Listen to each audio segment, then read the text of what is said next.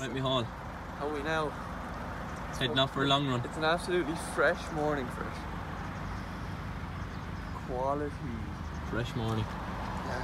My brother-in-law said, "Hey Mike, man, I know you're not gonna win, but somebody said, would you fight this guy for like 40 Heading up to do a long run now.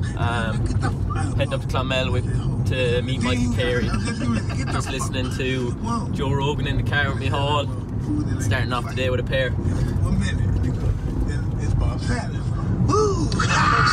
How much time has gone since you first started exercising? Hi, you be grand. Boys have to loosen up the old brittle. Not for him, not for me yet. Brittle bones. Gotta get these glutes activated. Woke up like this. Woke up 10 minutes ago. What is it? We were listening to Mike Tyson on the way up. Mike Tyson? Oh man, this is Mike Tyson, and he was talking about like when he was a boxer, and like now being in shape is fitting into your clothes, and being conditioned is like being able to get out of your body. Yeah, get out of your soul, he said. Go to that place. Sick. So that's what we're aiming to do here. We want that.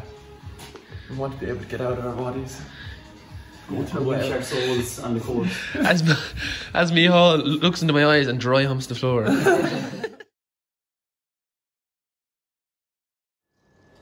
Yeah, so today is a long run for the boys.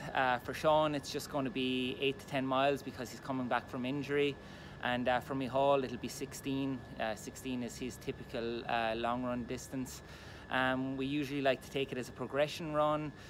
So we start the first 4 miles easy and then progress the last 12 miles, and we'll get down to 5:30 pace. And the whole idea around this is that 5:30 pace is what's the beginning of our tempo pace, which would be our marathon paced effort workout, where he'll run anything from 6 to 8 miles.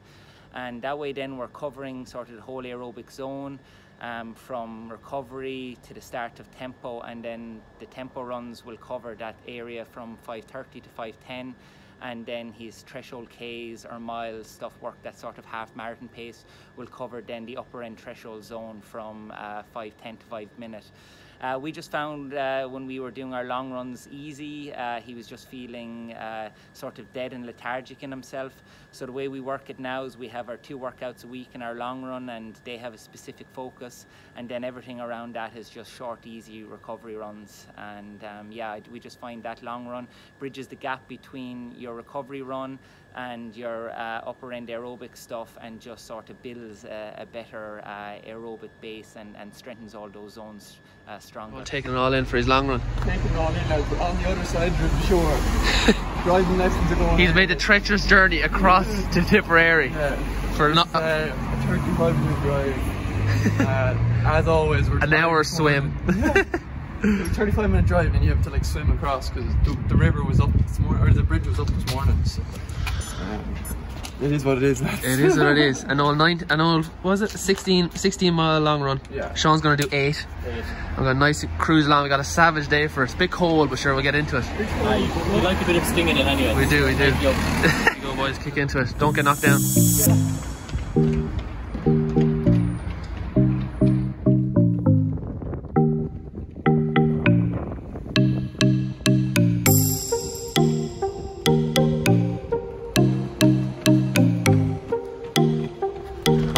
Oh, you'll fit, but not. Didn't doubt you for a second, boys.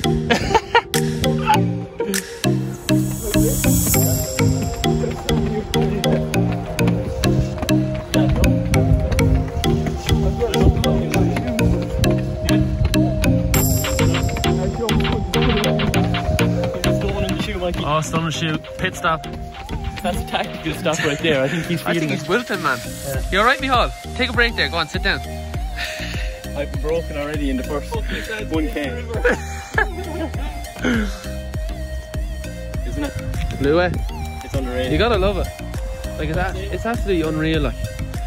Like, in terms of... Clonmel is nice. dark place, actually. Yeah. No, it's lovely. It's so nice. Literally stretches all the way to Carrick. Does it? Yeah. Yeah, in terms of the Greenway, like, it doesn't get much exposure. No, it doesn't, no. The Greenway is heavily, like, cycling orientated. You can water the whole way too, like. Yeah, yeah. Unreal. Yeah.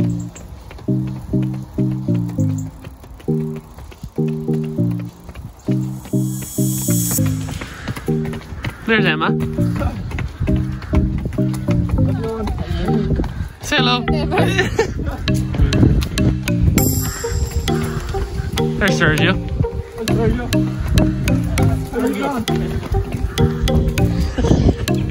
Anyone else?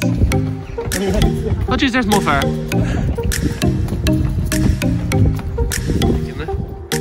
Oh man. I tell you now, you jump in there, you'd...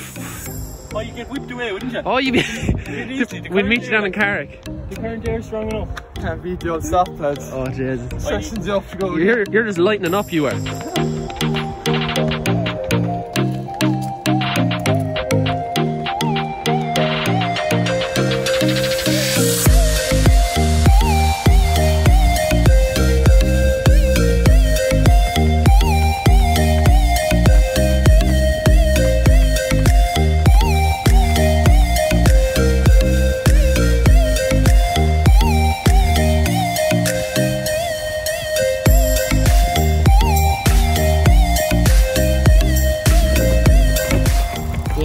You need to cross-train to limit the damage. Like limit how much you lose. Like say if you get injured or you have to take 2 weeks off or something. Yeah. You sort of limit the damage or limit the amount of fitness you lose. But running is just like the ultimate. Yeah, it is. Ultimate fitness, like. Savage views, that's unreal.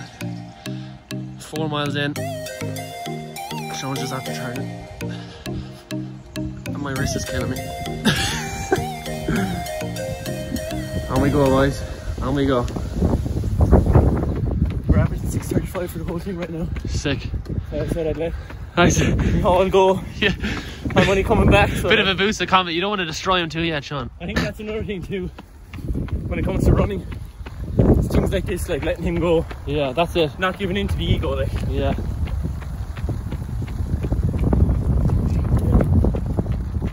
But like knowing when to push it and when to hold back. That's it, yeah. And like there's no need, like you're only building into it. It's a long season. it is, yeah. There's no need to bust I have yourself. so much time right now too, Yeah. because like the way things are right now, if there's races or not, and it's not even about that, it's just kind of sat down with Dave and we kind of talked out a plan of just being patient now and looking at the long-term plan Yeah.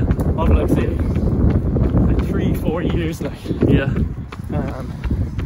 And when you put into that kind of perspective, it's like realistically the key is not to miss time, you know. That's it, consistency, like. Yeah, so That's all it ever is, like just keeping the limiting the days you're injured and just listen to your body, I suppose, like. yeah, and so it's just trying to avoid not missing time from training. Yeah. So that's kind of going now. 100%. And that's what Micheal has been doing, like.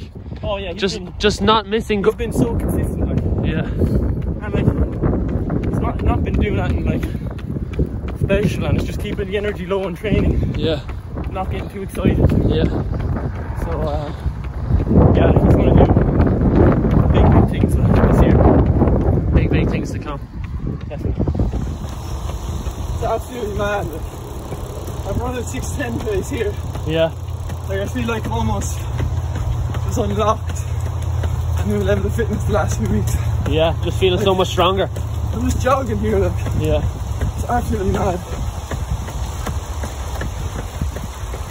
That's it. Like we were saying, I was saying to Sean, like it's just your consistency over the last number of years has just been insane, like. Yeah. And like it's all sort of come to this point. Yeah. So like I'm able to train now properly. that's it. Like and just take the punishment Yeah. and not get injured. Like, but Yeah. I suppose you Like- do so much for it as well. Like your mobility, your stretching, Yeah. your core. Gym work with Kenny as well. That's it. Like it all adds to Yeah. enabling yourself to be consistent. Exactly. Like I started running 7 days a week now, so Yeah. this I went down just did 4 miles easy. Lovely. But like it's the first time I've been able to do that. Yeah. Mileage is above 80 now. Yeah. I seem to be handling it really well, so Yeah. hopefully now get a full winter essentially, Yeah. and different animal then come the summer next year. Big things to come then. Yeah. I know, it's sick, man. It's just layering the months to weeks. That's it, yeah. The years. And like, I suppose with Dave coaching as well, like he knows you so well. Yeah. That makes a massive difference. Like. Yeah. But like he knows what benefits you and what you work well off of. And what I needed. Like we just looked at me in the summer and he was like, you need to turn on more. And that's it. I think everything I've done so far, we started with 4 20-second hills. Yeah. And now we're into like doing big enough workouts, like a 7-mile tempo on Friday, 16 miles today. I'm down on 6:07 pace now. Yeah. Like it's easy, but it started off so low. Yeah. And it's going to build so high, so it's exciting, and it's just about making sure I stay healthy, you know. That's it, yeah. And balancing that college life and exactly. Training as well. Like how you finding it? It's tough. I'm loving it, to be honest. Yeah. Like I'm living with Evan Keane and Dave McGuinn. Yeah. They're really on it, so they're definitely on the same path as me results-wise this year. Yeah. They got everything all day, and Dave is unbelievable in his diet. Evan is an unbelievable cook. And they're both very disciplined. Like, yeah. We've nothing to do in the house past 9 o'clock, so yeah. a lot of times we just end up going to bed. Yeah. That's it, man. That's the life of an athlete, like. Yeah, we're the only college house in Cork like that. Yeah. We live right outside the bar as well, so it's not ideal. Oh, you got those temptations. But we just hear people all night. That's it, yeah. Running by, shouting outside the windows. Yeah. But you just gotta train hard to make sure you sleep through the night. That's it, man. You just become a heavy sleeper. Yeah. Sleep like a log. Yeah. Behind the scenes. I wouldn't have a steady hand now like Mikey does, but oh, at least we came off the bike.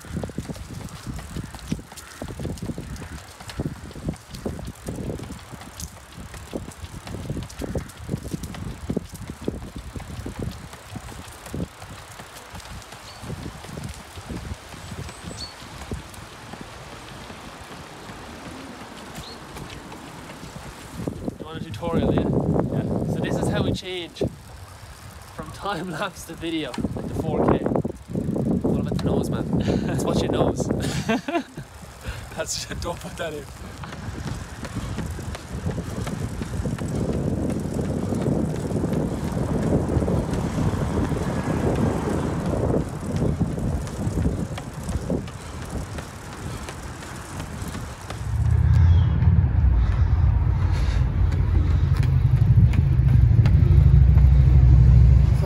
Well done.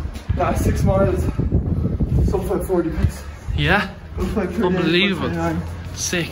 Felt really good. Yeah. I moved back up to training days now. Yeah. Really fit, really. Yeah. Oh, you just look so smooth throughout. Yeah, that was 33.48 for the last 6 miles, so it's that 1.538 average. Unbelievable. For the last 6. Yeah, yeah. It's really good. Yeah, how was the wind? It wasn't too windy, was it? No, it wasn't too bad, no, it was fine. Yeah.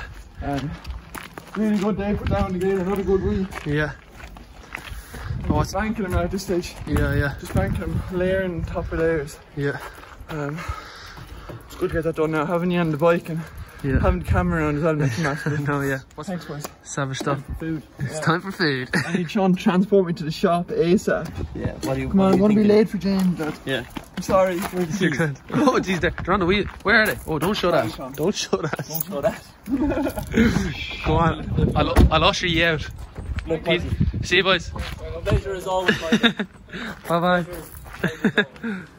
I'm into the pain cave, lads. Into the pain cave. Into James. Into James. For the stripping out. Just made it on time. We were late coming from Clonmel, just made it on time. Myself and Micheal here now, just after being into James Sullivan, and finished 16 miles this morning. I did 9 myself, in for a bit of recovery. Unbelievable, lads. We're at the junction. So we're just coming up Seskin Hill here now. I'm reading a book at the moment about Sean Kelly and when he was younger, training up this, and over the lockdown, Sam Bennett, the gyms were closed, so he used to ride up this in the highest gear possible.